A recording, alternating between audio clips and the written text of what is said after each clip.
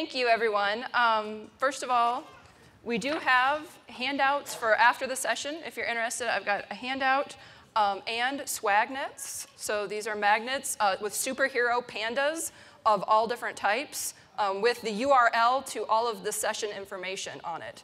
And there are a number of swag nets. And looking out, you could probably all get a swag net.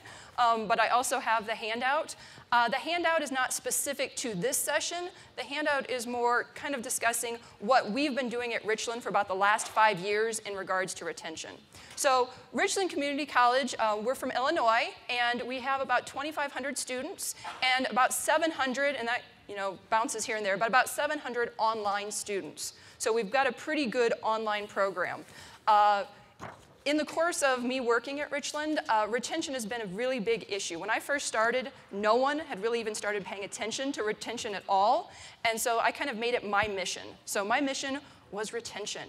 And so the handout that I actually have up there kind of is my last 5 years on paper. This is what I've been doing.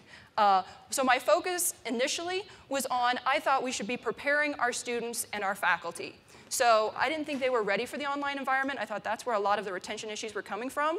So what we did was institute some mandatory trainings for both our students and our faculty. So that's what this sheet talks about. We had really good success. So we actually were able to significantly improve our retention rates, but there was still something lacking. So we were preparing our students, we're getting our students ready, but then they'd still get in the classroom, and obviously we're still missing some of them. There were still a lot of students who were at risk. There were still a lot of students that preparing them just wasn't enough. And so this kind of led me to what my presentation is going to be about today. And yes, that is me, if you can see underneath the Superman statue. Ben didn't know that Metropolis is a real place. Yes, people, you can go to Metropolis and you can stand underneath the huge Superman statue. Southern Illinois. Mark it on your bucket list. So, to start out with, it is really difficult to detect at-risk students. I don't know about you guys, but most of my at-risk students don't come running up and, hey, me, I need help, I need help. Now, yeah, you might get some here and there, but overall, your online students don't really self-identify when they're really at risk. Also, we can prepare them to succeed. We can do as much as we possibly think we can to prepare them, get them ready, so they're going to be successful. But ultimately, we have little to no control over what happens once they get into that online environment. There are so many different factors. We could actually make an entire presentation just out of all of the different factors that affect retention in an online classroom. Well, we're not going to talk about all of that. What we're going to focus on is, first of all, that we can't wait to help these students. Because by the time you realize a student's failing, you've lost that student. How many of your failing students are you able to keep going and to have them actually pass the class successfully, or do they just drop? So we really can't wait. We can't kind of mess around and think, oh, I'll watch my grade book, and once that student dips into a D or an F, that's when I'm going to start offering services. That's a little bit too late. So it's time to be a superhero. You all ready? Yeah, we're going to be superheroes? All right. So which superheroes do you guys think are up for this challenge? Maybe Spider Panda, Who do you think's up for this challenge? Well, in my tool belt, the people and the superheroes that I want on my side are Canvas and Aspire Analytics Dropout Detective. Those are my two superheroes, and that's what we're going to be talking about today. So to start out with, there is a lot of power in Canvas. So Canvas has a lot of analytic information. I could go into a huge session just on all of this, so I'm just going to kind of briefly, I don't know how many of you are very experienced with Canvas. Some of you might be really new. Some of you might be like, I could teach you a thing or two. So I'm just going to kind of show a little bit of what it is. I'm not going to go into a lot of detail. If you have questions, if you want more information, please contact me. I'll be happy to explain more. This is just kind of to make sure you're primed and you know what I'm talking about. So first of all, Canvas Course Analytics. You go into a course, right over there on your right, you'll see View Course Analytics. There's your course analytics. In that page, you're going to get your student overview. OK, this is a pro tip. All right, this is one thing. Not everyone realizes you can actually organize page views, your participations, and your current score, your grade there, top to bottom or bottom to top. So if you're a faculty member and you want to say, hey, which one of my students haven't logged in and looked at a lot of pages, you can go here, and instead of kind of like scrolling back and forth, you just click the page view button there, and it'll automatically do that for you. So a little pro tip there. It's kind of cool. But let's take a closer look at what Canvas provides. So if you go in, you click on a button, a student, and you get this huge student analytic page. And you can't see any of this, right? Yeah, I didn't think you could. So I tried to make it a little bigger for you. So this is the activity report. It's still a little hard to see.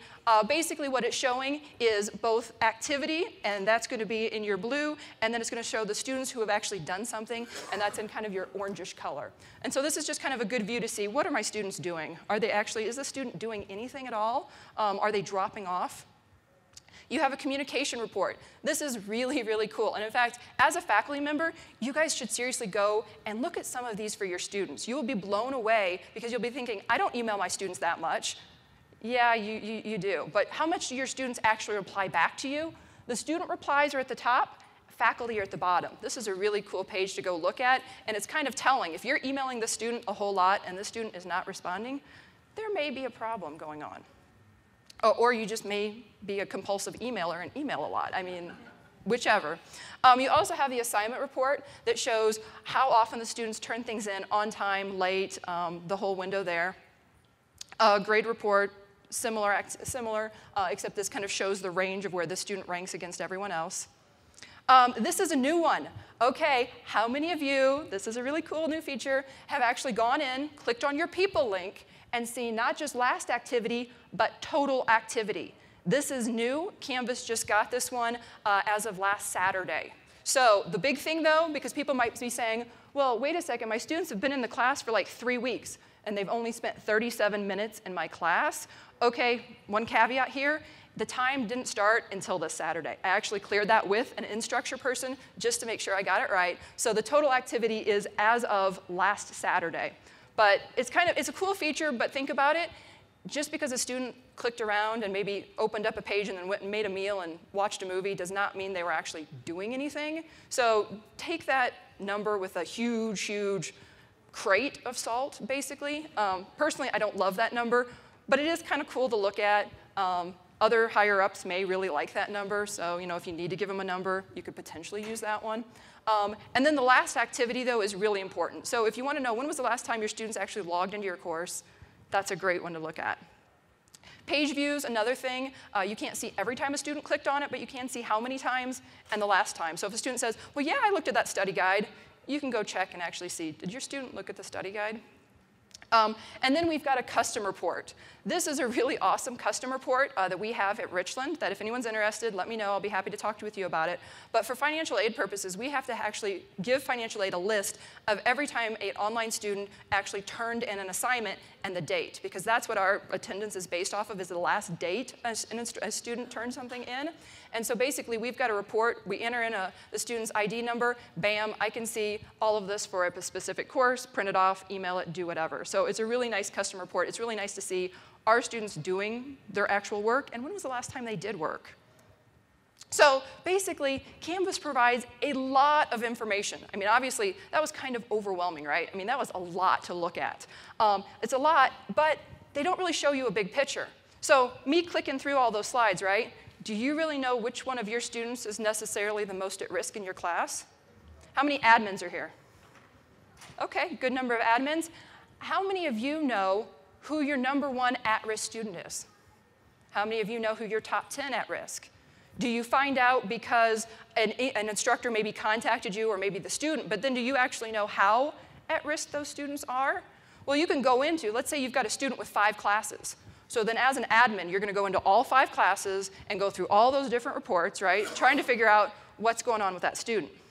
So what I really like and what I've got in my superhero tool belt is Aspire Analytics, their Dropout Detective. Dropout Detective offers a proactive, big picture retention solution.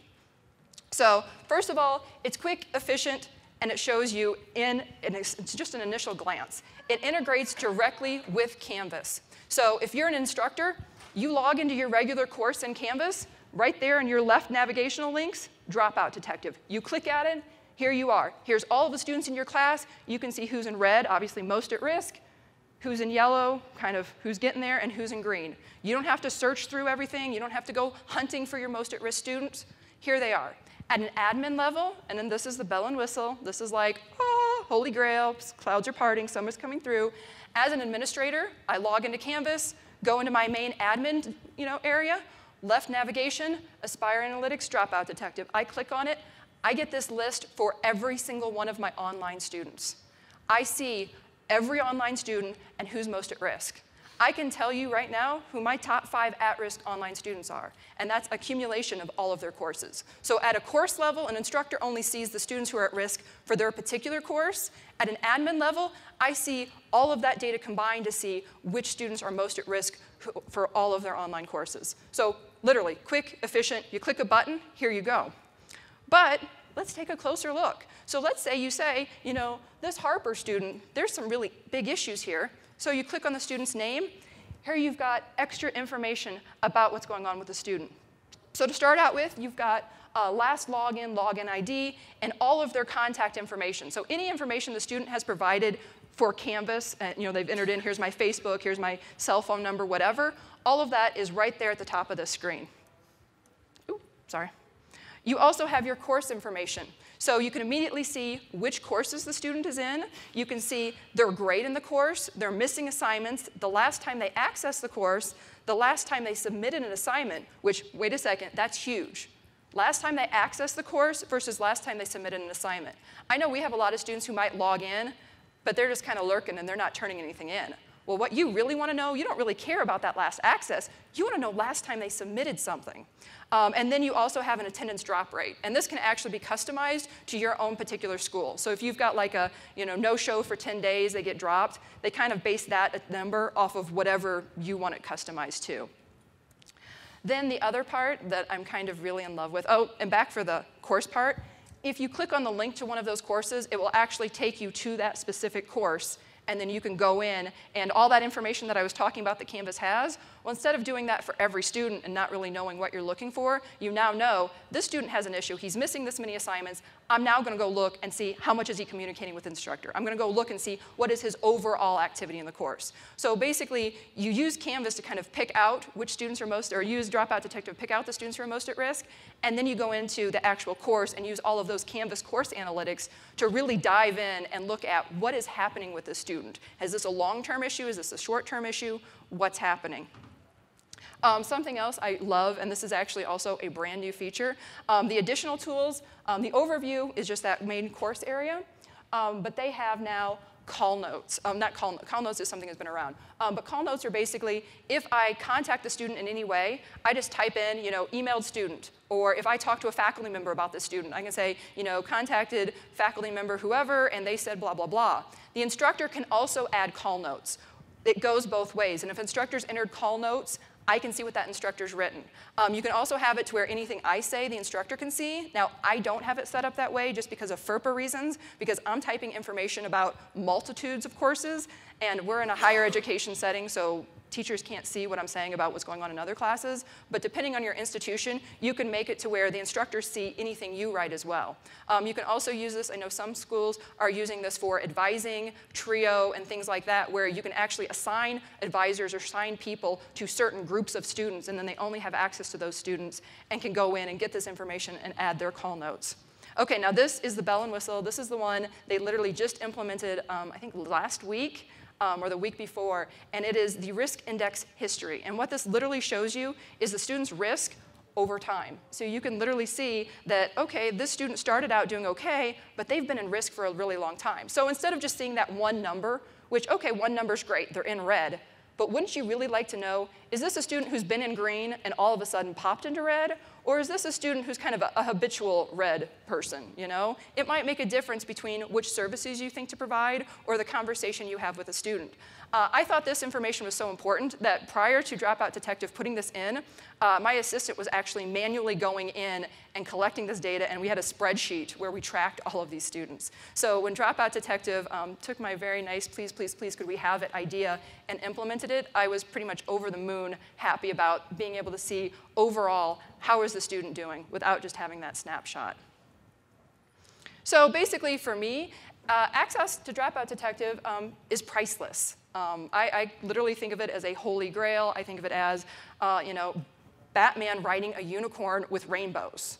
I mean, seriously, it is the most amazing thing because as an admin, I never had access to this information. Literally, when I was talking about students don't self-identify, my at-risk students did not self-identify. Our faculty are amazing. In fact, I've got one, well, technically 2 of them in the audience here. They're amazing, but you know what? They've got a lot going on. They don't have time to be combing through all of that information, potentially looking for, now, which one of my students is at risk, right? I mean, it's tough. It's tough just to keep up on your grading, you know, versus digging into all of that. And so the fact that not only now do they have a place to where click on one button and boom, they can see who's most at risk and we can have that conversation. But you know what? If that instructor's too busy and they don't just click on that one button, I'm still clicking on that one button every day and seeing who's at risk and then starting that conversation with the instructor of, hey, I noticed, you know, Sam, Joey, whoever is having an issue. Can you fill me in? Or do you know what's happening? Or do you think we should have a conversation? So basically, that was the beginning part. So what do we do with all this information? We've got a huge amount of information, but you know, we have a lot of risks because we've got all this information, we've got a lot of responsibility to do with it. So what we did at Richland was basically come up with a systematic retention strategy. We've got our dropout detective, we've got college analytics, which for me is also, you know, number of classes the student has had prior to this class, number of classes the student has dropped before this. So there's a lot of other information outside of Canvas and dropout detective. But then we have our course analytics from Canvas. And so we kind of combine all of that with online learning, our faculty, and then our student support services. And so this is kind of our overarching what we do. We really like to think that it starts from the faculty member. I might start the conversation with a faculty member, but we normally leave it up to the faculty member to communicate with the student. Unless the faculty member indicates, I want you for whatever reason to communicate with the student, we really feel that it has to be a faculty-driven process. In fact, we've really gone through a lot of discussions, and we've had meetings and things to discuss the best way to implement it, and it really was that it needed to be faculty-focused. And that's why it's so great that faculty have access to that Dropout Detective link, because they can start it. Now, if I email them and say, hey, I'm not sure if you noticed, but this student is having issues, that's fine, that's not a problem, but ultimately, it's the faculty member who says, yeah, I'm going to contact that student, or you know what, I think I need to refer them to SuccessNet, or I think I need to, you know, get them to the tutoring center. So we really do let this be a faculty-driven process. I just kind of provide support and kind of an overview to where we just make sure students don't slip through the cracks. So what's the really big thing is frequently monitor students and focus your efforts on those most at risk. So like I said before, sometimes it would take a really long time, especially if you're a faculty member, and for me, as an admin, you really couldn't get this information. But now that we have it, we're really able to focus our efforts. So instead of just kind of sending out a blanket email, like, hey, students, if you're having issues, here's some of our support services. Well, now we can actually target students with specific emails saying, you know, we can see you're having this issue, here's some different support services that will help with your specific problems. So it's really great to not only monitor, but we can really focus on those students. Really important to be aware of student risk factors. Big ones here, infrequent logins. So just because a student's getting an A, if they're only logging in like once every 2 weeks, that might be, well, not only for you to look at your class and why they can get an A and only log in every 2 weeks, but it also might be a key, like, what really is going on with a student? Are they maybe potentially starting to head down? You know, they might be getting an A now, but what if they have zeros on the last 3 assignments? So there's a potential there. Missing assignments. Obviously, it's a huge red flag. Depending on how you do your course, or even your online course, as an instructor, you might not realize how many assignments students are actually missing. If it's a quiz that's auto-grading, you might not have a clue until you all of a sudden realize that student's failing. I mean, so that's why it's really important to monitor those missing assignments. Low grades. Obviously, low grades are important, but they're not everything. Like I said before, just having, you know, if the student's getting a B or a C, you can't say, oh, that student automatically doesn't need help. That B or C could be from they did great at the beginning of the semester, and they're now on this downward, you know, slope that you could potentially email them, contact them, and say, hey, what's going on? What can we do? High credit load. We've actually really seen that the higher the credit load, especially for online courses, so multiple online courses, the more at-risk students end up being. The more likely they are to drop, the more likely they are to fail. It's just a potential success issue, and so you really need to be aware. I can tell you that I actually, at the beginning of each semester, I pull up our online students and see which students are taking multiple online classes, and I kind of personally flag them and monitor those students just to kind of provide that little extra of, you know, I know you're taking 5 online classes. That's huge. And I'll just pay you a little bit of extra attention. Now, granted, in Dropout Detective, obviously, if I click on their name, I can see that. But I kind of monitor them even when they're in the yellow, just because 5 online classes is a lot. Like I said, then multiple online courses, and then only taking online courses. I don't know about you guys, and if you have a online-only campus or college, this isn't quite the big deal. But for us, to where many of our students are taking traditional hybrid and online courses, those students who are only taking online courses are usually taking them because they have a lot of other risk factors, and these are maybe they're working full-time jobs, have families. There's issues, maybe SES, they can't drive out. We don't have a really great bus system. So there's a lot of other things if they're only taking online classes that might be going on that we really need to kind of watch out for. Communication, documentation is key. As my kind of circular sheet showed, you have to communicate. We have to be in communication with the faculty. Faculty have to be in communication with administrators, support services, and documentation. I can't say enough about documentation. It's so hard to be, I don't know about you guys, but I can't remember what happened last week. So if you don't document it, if you don't write down, this is who I talked to, this is what was said, this is what the plan is, you're not going to remember it. So it's really, really important, not only communicate, but document everything. Dropout Detective makes it really easy. Even if you don't have Dropout Detective, use in the gradebook now, they've got something where you've got like the notes in the gradebook. Put it in the notes column, do something, but please document. Refer students to appropriate support services. It's huge. I don't know about you guys, and I'm not going to go into a lot of detail because everyone's set up differently. We've got some really great student support services. Use them. They will love you for it. I can't count the times that we've actually had our success lady say, you sent me students. I mean, she's like giddy that we send her students who are at risk. So please, use your support services. They will love you for it. So the big questions, though, this is what you really care about, right? What are the actual results? So is this like all, what did we really find? First of all, Dropout Detective and Canvas are perfect partners, like Batman and Robin. They go together perfectly. We really like them a lot together. Dropout Detective does a really great job predicting which students which online students are at risk, and Canvas is really good at filling in the details. So we've got a perfect partnership. What we found is in regards to student risk level, this was for spring 2014, about 18% of our students were flagged as being in red, which remember, here's red, yellow. 18% of our students were flagged as red at some point during the semester. And so remember I had that spreadsheet and we were tracking.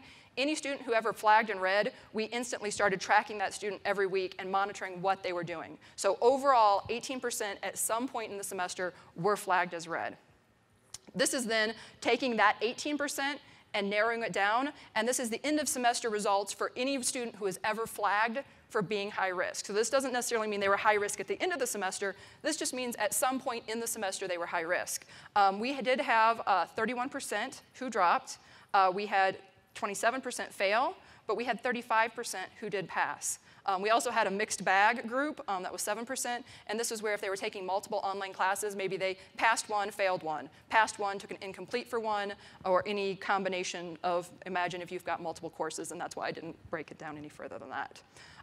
The really interesting thing, all of those students who failed were all listed in red. Every single student was listed in red. So it's not like we had students that Dropout Detective was flagging as being perfectly fine, and then they failed at the end of the semester. So all of our students who failed were listed in red. Those who dropped, on average, they were in red about 2.8 weeks before they dropped the class. So for me, that's really huge, because you remember that history? I can now start looking and saying, the longer you're in red, way more likely. What I hope to do in the future is, now that we've got easy access to that, to really start doing some statistics to really figure out, if a student is in red 3 weeks, they're X more likely to drop, and all of that stuff. So I'm really excited about having this information and being able to use it in the future. So what about retention? This is a really, really big one. So we were about 79.5%. That kind of bounces around, which is why I just did an average for the previous 2 years. Fall, we did our first initial implementation of Dropout Detective. We were at 81.3%, and that was with just me having access to Dropout Detective. Dropout Detective didn't actually give or provide the faculty access until about November of last year. So that spring number is our first semester of faculty having that full access to Dropout Detective and all of that information. And as you can see, that's a pretty huge increase from the different semesters up. But okay, so you might say, and I'm sure some of you will come and ask me, what do you mean by retention, right? Well, that just means they didn't drop the class. That doesn't mean that they didn't fail the class, right? So what about success? How many students got an A, B, or C? Now, granted, this isn't quite as good as 80-some%, but we went from fall 2013, 72%, increased 5% to spring 2014 to 77% who finished with an A, B, or C. Now, of course, I majored in stats. You know, my husband's a statistician. I will not say that this proves anything, but if you want to draw your own, you know, correlations, you know, your own, you know, if then, you know, that type of thing, I'm saying this looks pretty good, especially because we had already been using Canvas. There wasn't any other significant change to what we had been doing between the fall semester and the spring semester. So that was ABC. That was a huge difference for us. Unfortunately, though, we cannot save everyone. So just like Spider-Man could not save his uncle, we can't save everyone. But luckily, we can retain and make a difference with some of them. So thank you very much. Please make sure you grab your handout magnet, or if there's any questions. Yes? So what's the fee model for, what do you pay? I would talk to those two people. The question was, what's the fee model? I can tell you that we are an extremely poor school. I had my budget cut 13% 3 years ago, and I had it cut another 10% this year. So literally, I've lost 23% of my budget in the last 3 years with no of that back, and we're able to afford Dropout Detective. So not only that, but if you think about how much money you're getting back in retaining students and then getting them to come back when they're successful, we feel that it's going to make our money back, basically. So, yes? Yes, the question is, are we using any automated part of Dropout Detective? And yes, we are. We're using the automated text messaging, which basically will send any student who hasn't logged in a certain number of days a text message saying, hey, we've noticed you haven't logged in. To be successful, you should really be logging into your class, you know, X number of times. And that is an automated feature that's built into the system, which is great. Yes? Do you set the parameters and the tolerance for risk in Dropout Detector? That's a good question. The question was, do we set the parameters for what's considered at risk? And basically what we do is work with Dropout Detective. It's kind of like a litmus thing. They have an initial, you know, here's the thing. But I've actually talked with Kim a couple times and said, well, you know, I think maybe students are being flagged that shouldn't, or oh, I think. And they can literally go in and kind of a little bit adjust the algorithms, so to speak, to get it. But you can work with Kim, and they're amazing. By class or by account? I don't know if it can be how it was adjusted. I would talk with Kim. Oh, it looks like overall. So, but they're right back there. They're amazing. I would talk with them. Yes? Does Dropout Detective retain previous semester information for the student? Not that I'm aware of. That's a good question. The question was, does Dropout Detective retain? Does it? We do have access to that? Recently, if a student has failed in the previous term, Thank you. Yes, so it does retain a certain amount of information. So just it's going to be starting soon. If a student has failed in a previous semester, they're actually flagged higher in the next semester. And I know for me personally, you can, yeah, the notes do carry over. All of the notes carry over. And as long as you have access to the spreadsheets, you can download all of that data as well. So it's a good question. Anyone else? Okay. If not, thank you very much.